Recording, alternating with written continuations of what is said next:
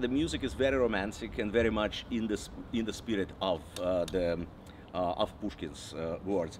What Tchaikovsky did, of course, almost single-handedly, he himself wrote music and the text, the libretto, and wrote is probably a little bit loud, too loud of a word, because he basically, except for the bass aria, Gremin's aria, which he wrote totally. He and his friend Shklovsky wrote the text. Everything else is taken from Pushkin. He just reorganized it, rearranged it.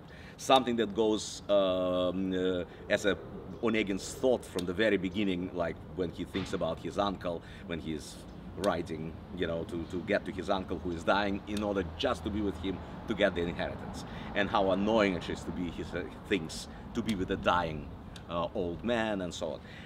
That, of course, Tchaikovsky put it in his little conversation with Tatiana, their first meeting, and when they just walk along. So there are differences like this. He, of course, made the text much shorter and rearranged it in a number of ways. But basically, it's all Pushkin's poetry. But the lush orchestration, the orchestration for this piece is wonderful. It's very much like Tchaikovsky's symphonies. It's very rich. The combination is perfect with all of these preludes, interludes, orchestral interludes, dances.